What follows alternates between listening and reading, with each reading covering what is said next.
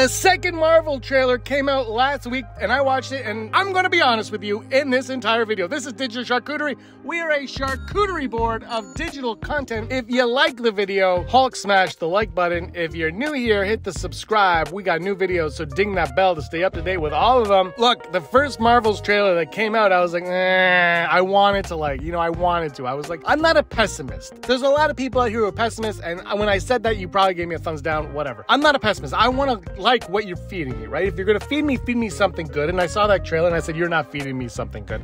We did a Hulk smash, Hulk pass episode, and I said I had to pass on that one. This new trailer came out, and the first thing I read online was a very negative response to it. Somebody said, I didn't like this trailer. I was looking forward to the movie, not so much now. And I was like, oh boy, what are we in for?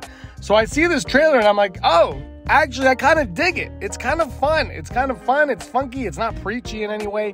And it's kind of exactly what I kind of wanted from a blockbuster film at this point, right? Like, it looks like it's fun. It's having a good time with the material that it has. It's not taking itself too seriously, which I know. Here's the thing. There's a difference between the Marvel comedy that people don't like and not taking yourself too seriously. These are freaking like alien mutant creatures who do stupid things in a movie. Like, that's what I mean. Like, just have fun with it. So I kind of enjoyed this trailer. It wasn't like my favorite trailer of all time, but it did the job, right? It was like, okay, that's fine. Whatever. I'm probably not going to see it in the theater, but it was a fine trailer. Earlier this year, I think it was in June, I had to bring this up because in June, Viewer Annan said that there was a test screening and it went very well. People seemed to really like what they were shown. And I've heard this from multiple reports that this movie is actually a lot better than people are anticipating. I know the first Captain Marvel made $1 billion and nobody likes it. There's something wrong. It's like the Nickelback of movies.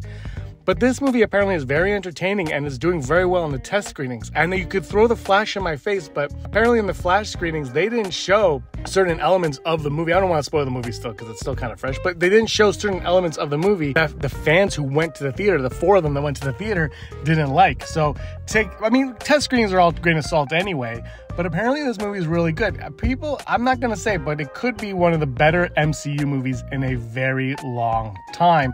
They haven't had many hits lately. This one, who knows if it's going to do well at the box office. November, it might, but if it's a good movie, it could have legs. And if it has legs, this could be the most profitable Marvel movie in quite some time. Are you going to go see the Marvels? Are you looking forward to the Marvels? Let me know. Is it going to be the best MCU movie since Endgame? Let me know in the comments down below. Give us a like and subscribe. And until next time, may you be the master of your own universe.